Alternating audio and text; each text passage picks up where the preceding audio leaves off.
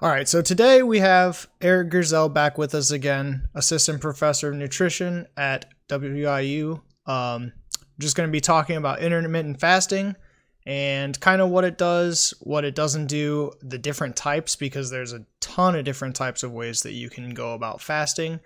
So I'm going to just let him kind of take it and talk a little bit about, how we go about fasting on a daily basis anyway. Yeah.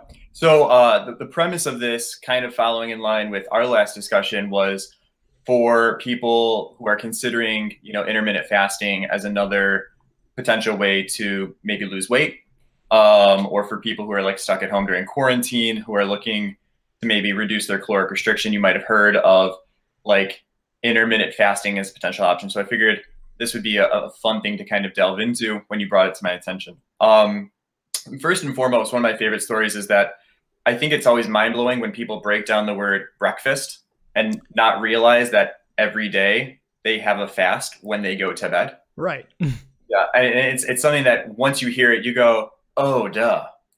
Intermittent fasting kind of takes it a step further, right? So instead of going to bed for 8 hours and then waking up and eating, breaking your fast, intermittent fasting, there's a lot of different protocols, like you said.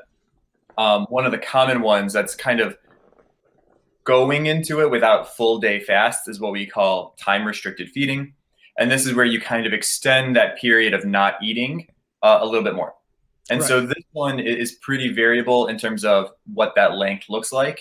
Some people won't, I don't eat after 10 p.m. and my first meal of the day is going to be noon, right? And you get all of your calories in that window. Typically, the research is for time restricted feeding, at least a 12-hour fast.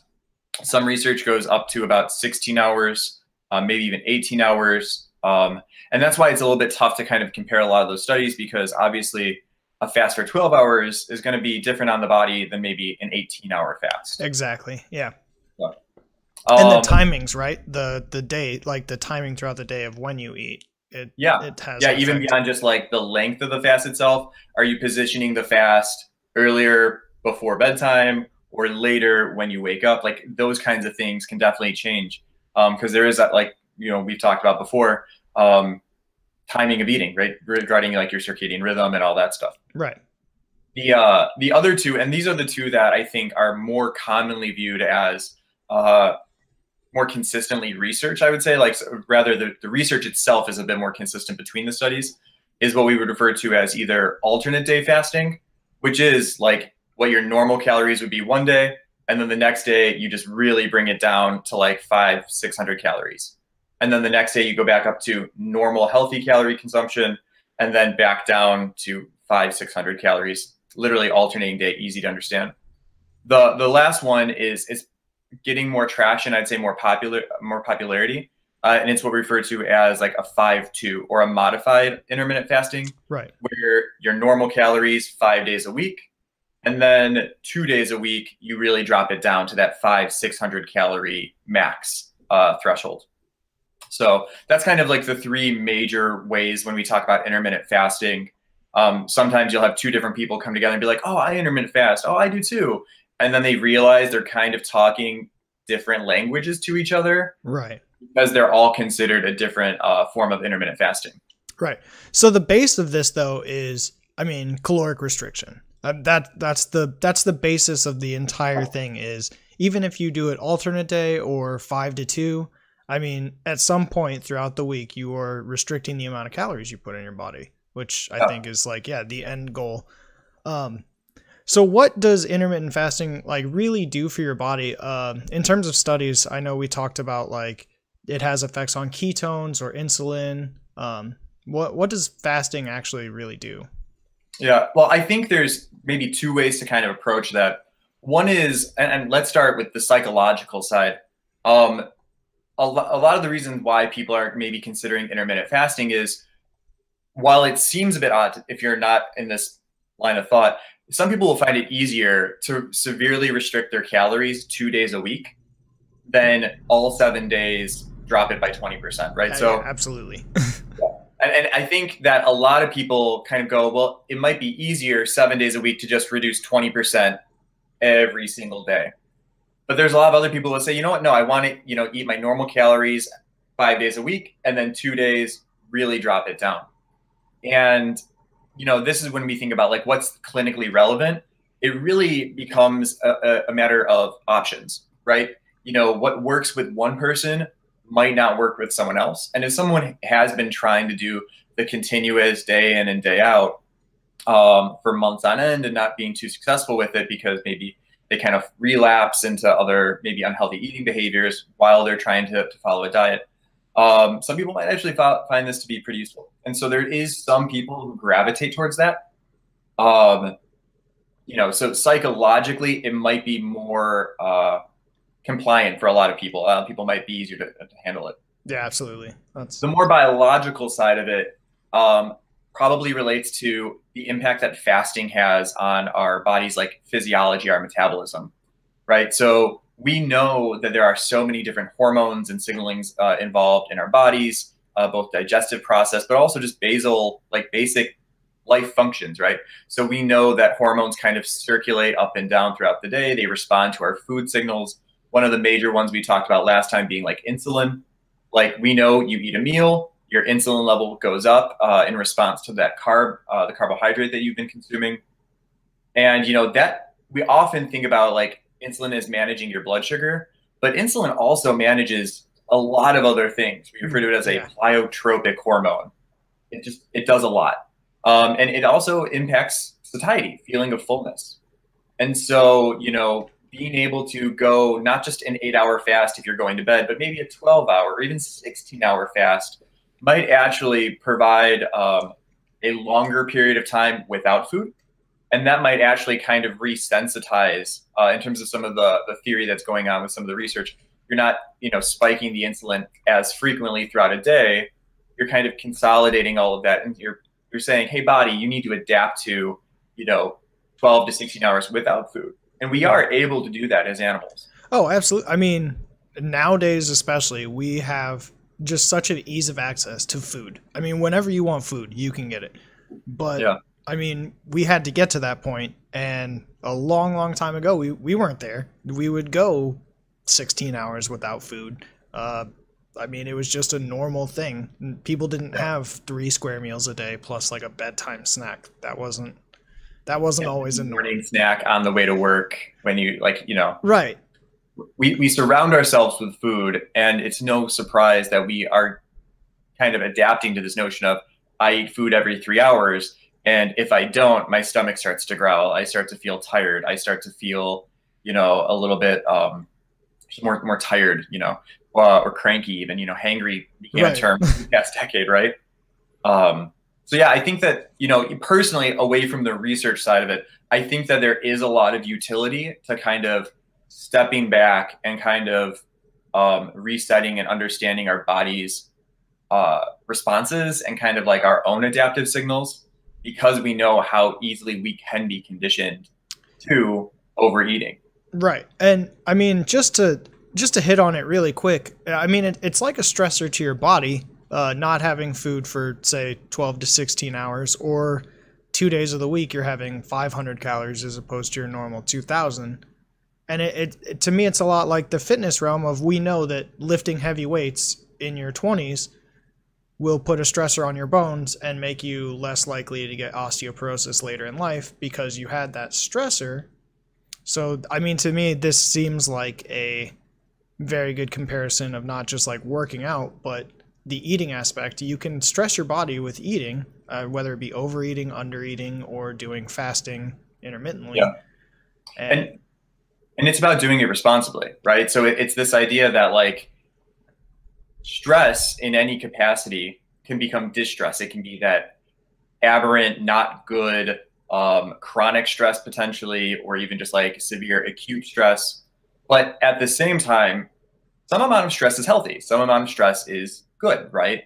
It helps to provide some amount of resiliency, be it either with like the increased bone mineral density, like you were talking, that structural pressure on the bones themselves, helps to stimulate higher bone mineral density and more calcium being put on the bone.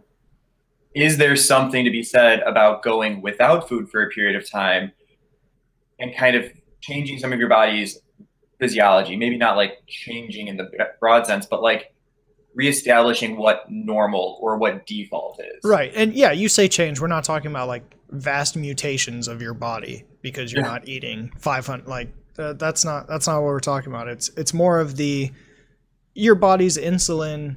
I'm going to say resilience once you start putting so diabetes is insulin resiliency. Well, diabetes, there's the two types. So one of the types is usually caused by either overeating or eating a ton of carbs or sugar, as we've seen.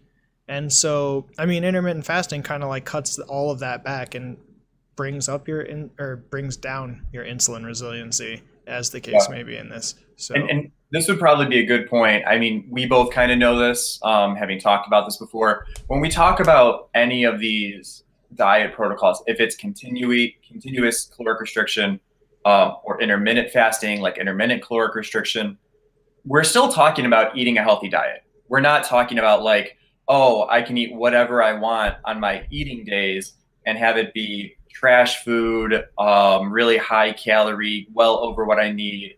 We're still talking about like eating a healthy diet. It's just about what those fast days are, where, you know, you are reducing those calories, and you are kind of building a bit of resiliency for your body to go without food. So it's a balance though, because like you could always go too far down that road.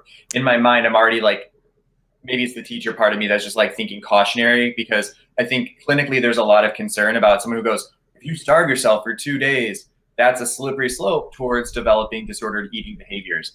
And that is a huge concern. Right. So we're still talking about following a healthy diet, you know, trying to encourage eating, you know, appropriate portions, meeting your calorie needs, not starving your body, but kind of realigning and re-listening to what your body is kind of talking when it's talking about hunger and satiety. Right. And I mean, it's, especially with the foods today, it's really hard to know your like calorie intake when fast food is designed to give you that satiety that you're talking about, when it's really just not the best food for you, but you're going to feel full.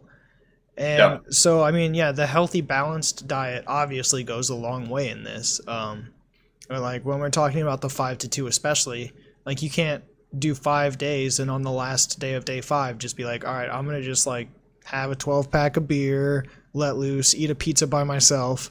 That's not ice cream and just right. go all.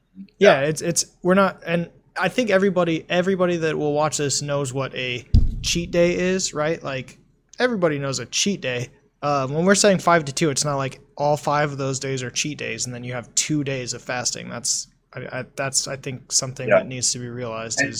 And honestly, that even extends to the time restricted feeding, where even if you go like, you know, 16 hours without eating and you're giving yourself an 8-hour window to eat, you know, if you're following intermittent fasting with the goal of weight loss in mind, we are still talking about a healthy diet, a healthy amount of calories within that 8-hour window.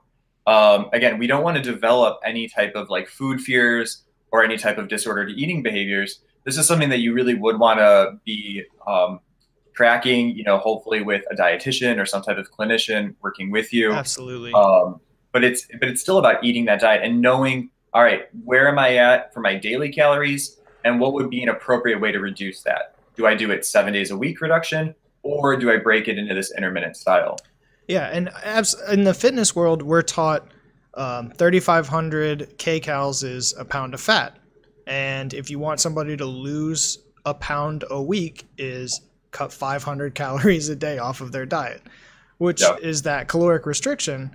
But with intermittent fasting, I mean, the 5 to 2 especially, you can do a lot of the legwork on those 2 days, and you don't have to cut 500 calories off. Exactly. And that's really the big crux, is like, we would say if you're doing continuous energy restriction 7 days a week, cut 500 calories, and that should be about a pound a week for most people, if it's 500 less than what their like normal maintenance is. Right. On the caloric or the intermittent fasting side of it, yeah, those 5 days are going to be pretty standard normal diet, but on those 2, you might be cutting upwards of a total of 1,500 to 2,000 calories, depending on your daily needs. Because if you're reducing your normal calories down to 500, that's cutting 2,000 for me, right? Yeah. So approximately. And you do that 2 days a week and you achieve the same thing, but on 2 days. And so, there's just this idea that it's another clinical modality that could be followed. That again works for some people, definitely doesn't work for other people. Yeah, I mean, everybody's got to find the one thing that works for them. I mean, I've heard of the meal substitution things, they like the shake diets and stuff like that. And like if it works, as long as there's a dietitian in your life telling you that it's okay, I'm cool with it. Yeah, assuming there's following adequate blood work that's being checked up, you're not having some nutrient deficiency of sorts. Absolutely, yeah. So I did want to talk about, so we talked a little bit about ketones, and I know our last video is all on the keto diet, and in that video, and I'll put the link below if you guys want to check that out, we talked a little bit about like the keto flu and how your body feels. And I just wanted to see with intermittent fasting, and I know when I tried it, I was doing the 5-2, but I was doing it in reverse. I was doing it like they would do it on lab mice. And when I tried it, my calorie restriction was 5 days. And then 2 of the days I ate over the amount of calories that I needed. Yeah. And that's what they do on mice. There's not a lot of human studies on that because that's just cruel. I was starving my body for 5 days. But with intermittent fasting, we don't recommend for most people, but something that I trust you to experiment and know your body. Right. And the only reason I did it was because I was paying attention. I was keeping track of everything I was putting in my body. I had like 2 fitness trackers on my phone that was just making sure that I was getting the actual nutrients I needed. But the keto diet has the keto flu.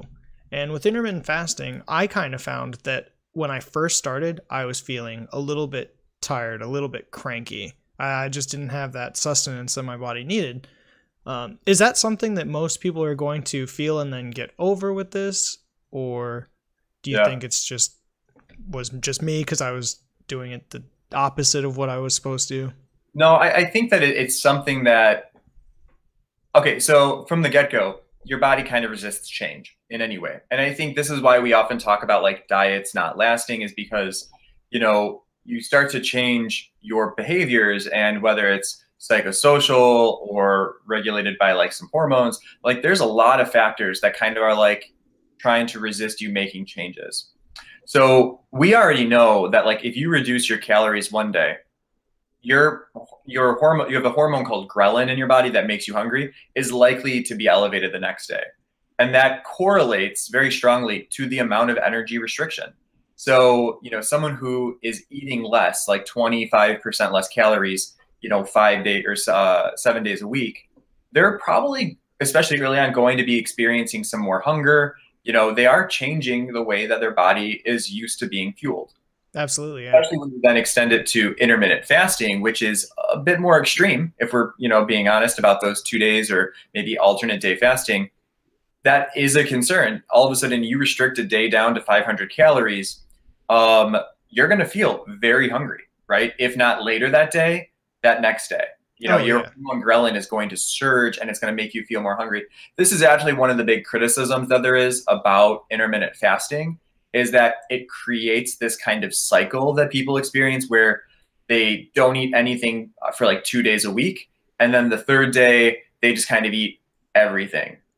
And that's what you really need to avoid. And this is why you need to make sure that it's, kind of both sustainable and it's being done correctly. It's not, being privy to just like, eating whatever you want on those off days. It's kind of monitoring this. And again, still also not starving yourself.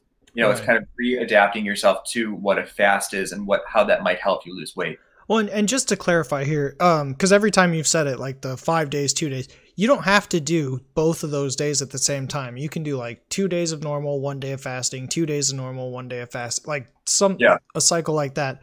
So it's not like for 2 days you're only allowed 500 calories each day, and then you can eat normal the rest. You can swap it somewhat.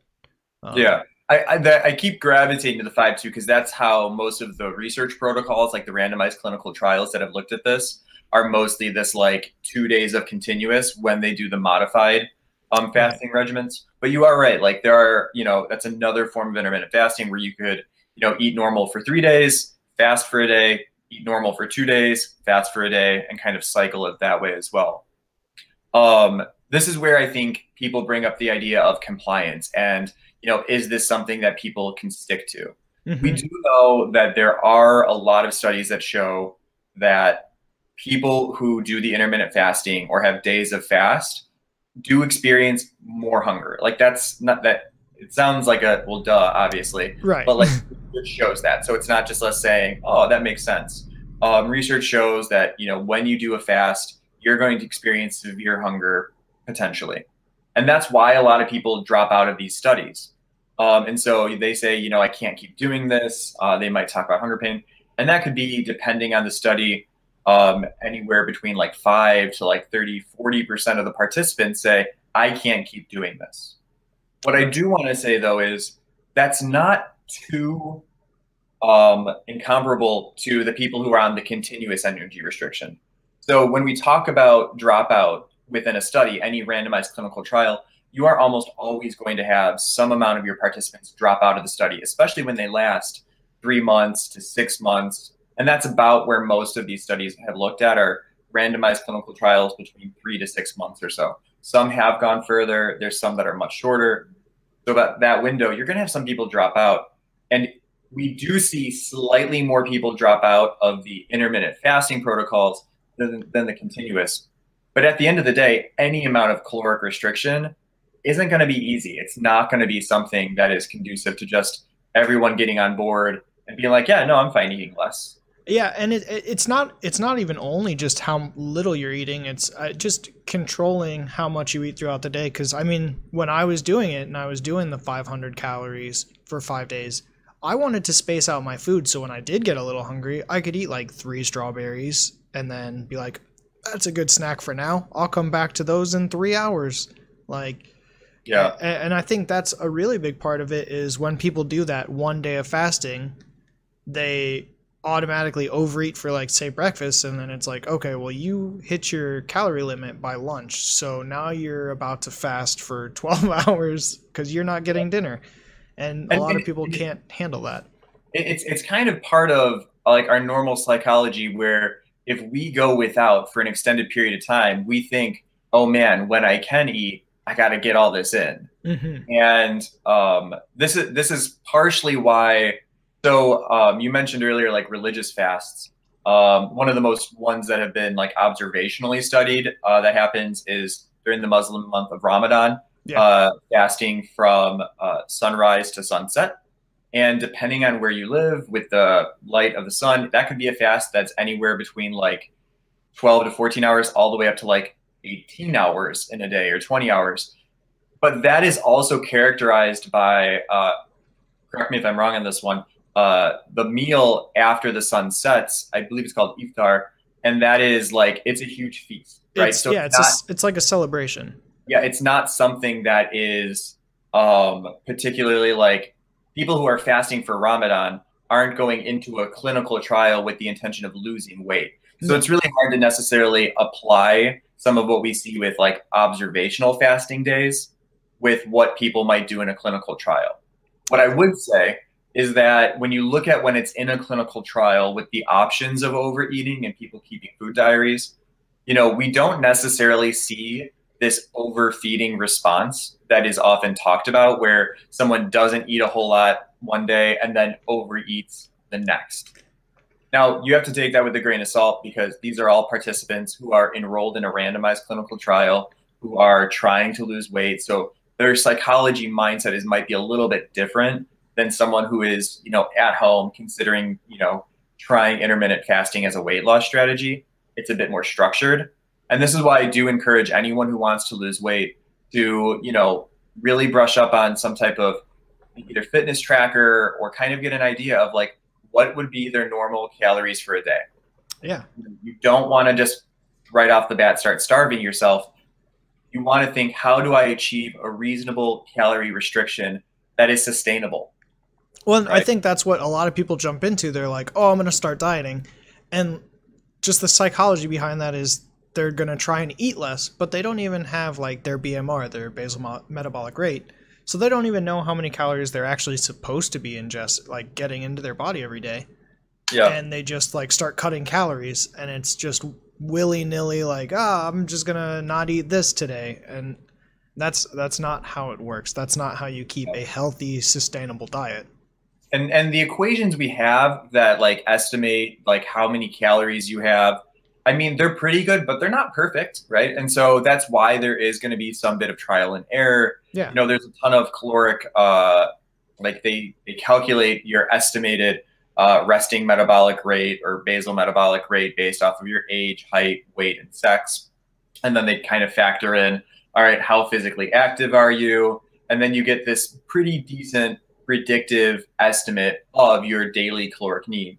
Mm-hmm. And so there's a lot out there. Again, the one that I tend to gravitate to is the Mifflin-St. Jeor equation. And I think that does a pretty good job for the average population, average US population. Yeah. At kind of starting that, all right, so this is approximately how many calories I need. All right, so reduce that by 500, 7 days a week. Or, you know, figuring out if I'm going to fast, what calories, like what's that distribution of calories look like for like the 5-2 or the other types of alternate fasting protocols.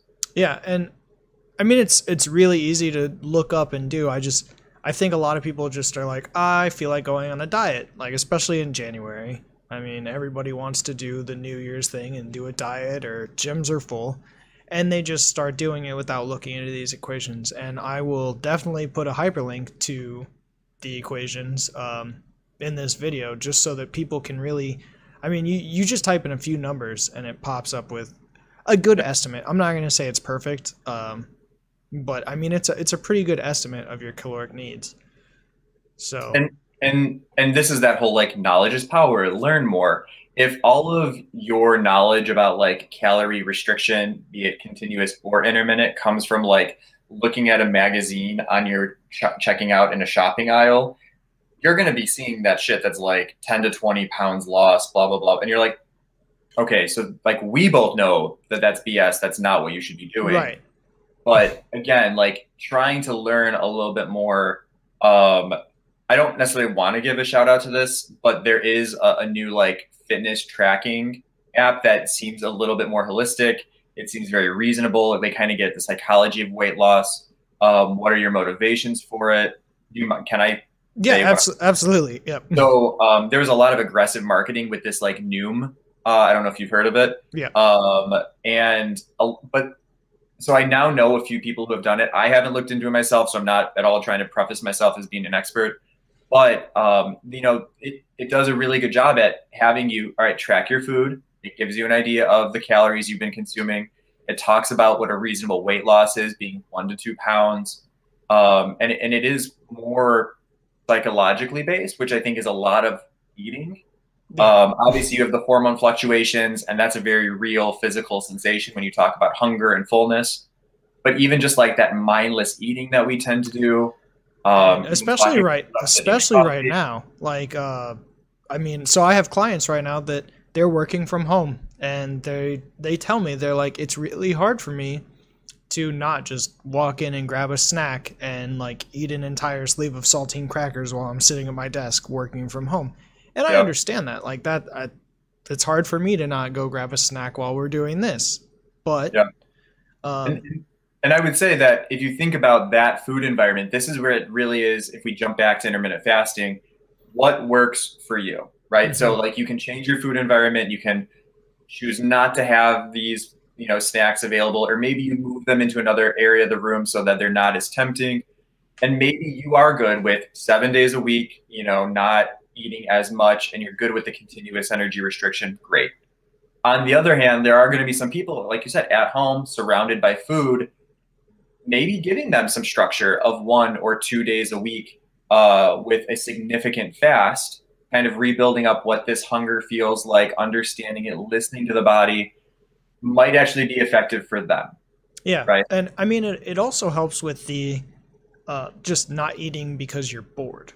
I've noticed that a lot with this COVID going on, is people will just they're not hungry, but they're just grabbing a snack while they sit on the couch and watch TV or do whatever they're doing because they're bored. So Yeah. And it's one of those things that when you start to develop, so I was going to say this earlier, it's almost like, so routine is good, but also being able to be flexible is good. Like both of those, they're not mutually exclusive. Like you should have a routine, but at the same time, you should be able to be a little bit resilient and flexible with your body. And I'd say the same is true with like being aware of what you're eating. You know, I obviously, you know, as someone who studies nutrition, I think about food a lot. I think about nutrition a lot, you know, anytime I'm eating, but I have to be wary that I don't want to over fixate on it. It's always a balance, right? So we want people to be aware of what they're eating, but we also don't want them to go too far to one extreme. Maybe again, because I'm watching Avatar and Korra, but like I'm just thinking balance all the time in my head right now. Like, yeah, I want you to worry about your like food intake, but I also don't want you to be like freaking out to the point of it causing stress and then leading to other unhealthy behaviors. And that's, I mean, that's literally everything in life. I think that healthy sleep, a healthy balance of sleep is good. But if you need to stay awake for 4 extra hours one day to get something done, your body should be able to do that. Like that flexibility is really key for us.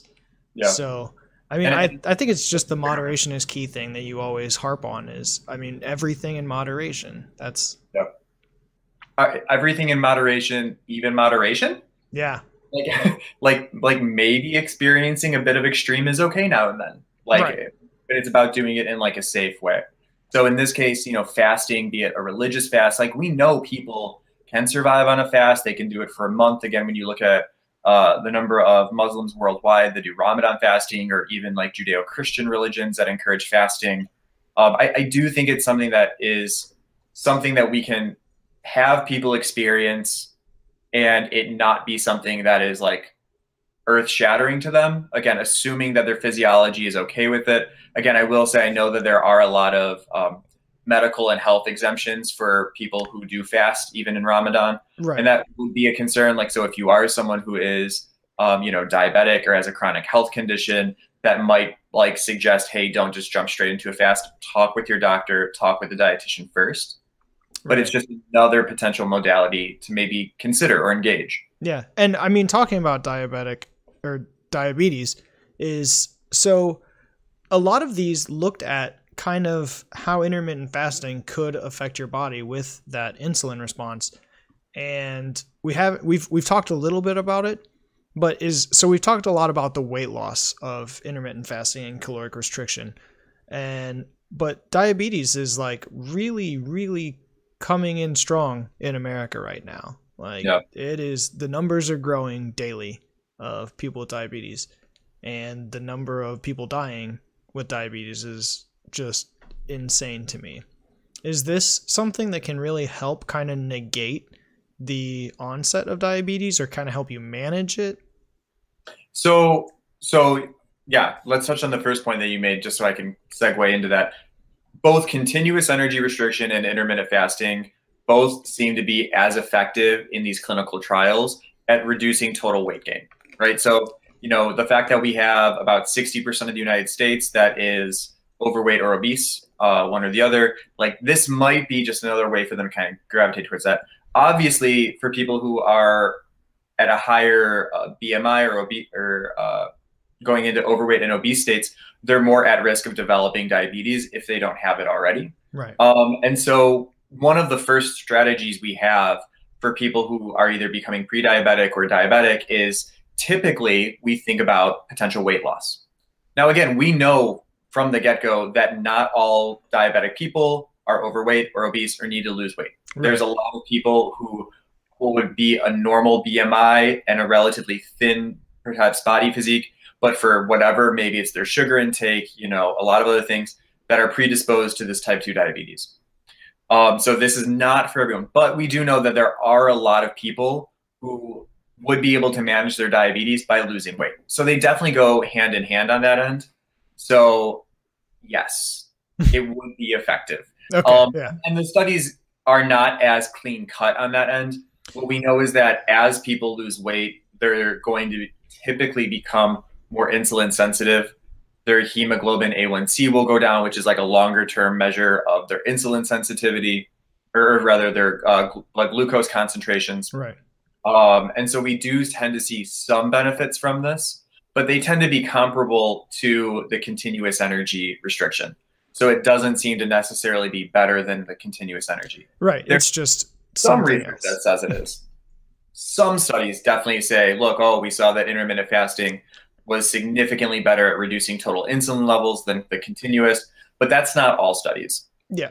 And I mean, we haven't really been studying intermittent fasting for that long in the grand scheme of medicine. I don't think. A lot of the studies I saw were not old studies. Oh, yeah. I mean, the reviews that we were kind of talking about, a lot of those studies are, 2011, 2012, 2013. One of the older ones is 98, but most of them have been mid to late 2000s, early 2010s. And I think that kind of gets to the fact that it's hard to study. Diet inherently is really challenging to study because you're asking someone not just to, like, a supplement study is easy to do. If you want to go in and be like, here, have this fish oil pill, have this, ginkgo biloba, like, any of these herbal supplements, you can say, do everything you normally do, you get a placebo, you get this herbal supplement. That's fairly straightforward to do in a study. When you're asking someone to change everything about their day because you're saying, don't eat, what's the first thing you do when you wake up? You eat breakfast. Well, maybe you don't, but maybe you get a coffee. Well, then don't get that. You're asking people to change not just like literally what they eat, but how their day is structured. Right. Yeah. I mean, if on a fast day, you have a group of friends that say, well, we're going to go out to eat, you're asking people to be in a study that might say, well, you aren't allowed to eat with them on that day. Yeah, no, absolutely.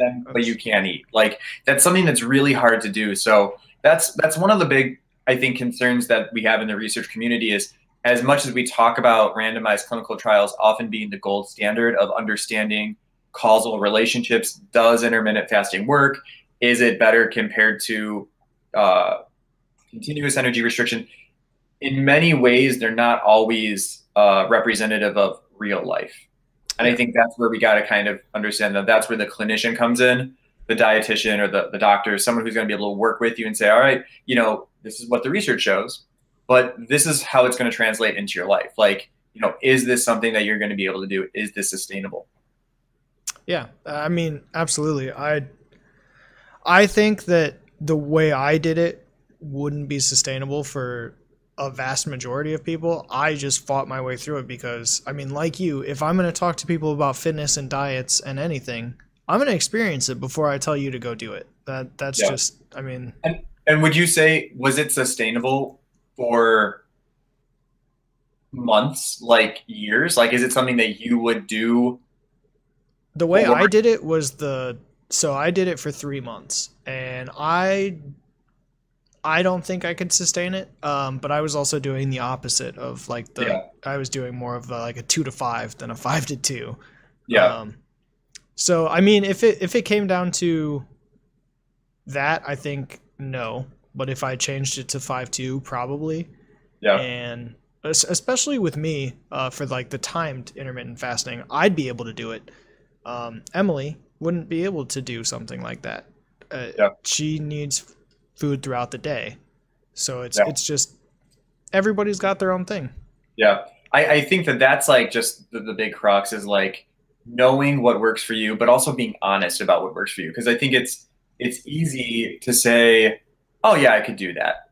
But then like taking a step back and saying, what does that mean? Like, could I do this as a lifestyle change? Right. Because we don't want people doing a fad diet and only doing it for a month or 2 months to lose weight. Because then you're just going to go back to your normal behaviors and put that weight back on.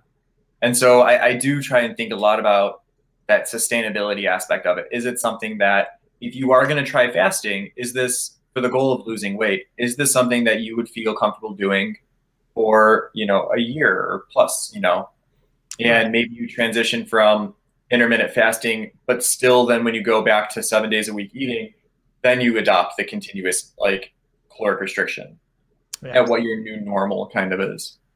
So, yeah. And I think a lot of it too is like the psychology of it. Because when I was doing it, I was eating snacks, but the snacks were like carrots or, like I said, strawberries, or I would have like a muffin in the morning as breakfast. That was a majority of my calories right there. And Yep. I wasn't eating like a bag of potato chips as a snack, and that's where I think the psychology of the diet comes in, is once you start doing a life change like this, you're not going to hinder yourself by like drinking Mountain Dew and eating a bag of chips on your off day. Yeah. And yeah, just kind of having an idea of what you're eating and what you're putting in your body. I'm all for snacking and maybe having some less than ideal food here and there, because again, treat yourself. Look, Right. it's 2020. We need to find ways to treat ourselves. Right, But exactly. it's definitely something that, again, just being mindful. Like, do you need this? And I think that's why I like some of the more recent products that are out there that are more like about, all right, what is healthy? What is reasonable weight loss? Not just this crazy, like, drop 10 pounds in 2 weeks. Yeah. And yeah, And that's why I really like when we're taught at WIU, we're told like, oh, 500 calories a day, that's like a pound a week. That's 4 pounds a month. That's fine with me. That sounds like the perfect amount. Like losing 10 pounds in a month, one, it's all water weight. It's gonna come back. You got rid of water out of your body. As soon as you drink a glass of water, it's going right back in there. So good luck. But yeah. It's just amazing to me that how quick and slippery of a slope it is for people to learn a little bit and then take off running. Like, so we're talking about intermittent fasting right now, and I do know a couple people have did, and I might butcher it. It's either like the Simon diet or the Simeon diet. Full disclaimer, don't do it. It's stupid. It's BS.